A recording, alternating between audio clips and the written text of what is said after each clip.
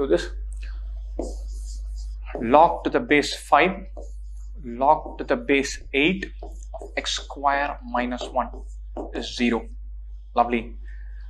Log something to the base 5 is 0, or this something should be 5 power 0, which is 1, or log to the base 8 x square minus 1 should be 1. Log something to the base 8 is 1, or that something is 8 power 1, which is 8, or x square is 9. X square is 9, or x is plus or minus 3. So 9 minus 1 is 8, log 8 to the base 8 is 1, log 1 to the base 5 is 0. So 3 could work, minus 3 could work. A possible value of x is 3. Just one.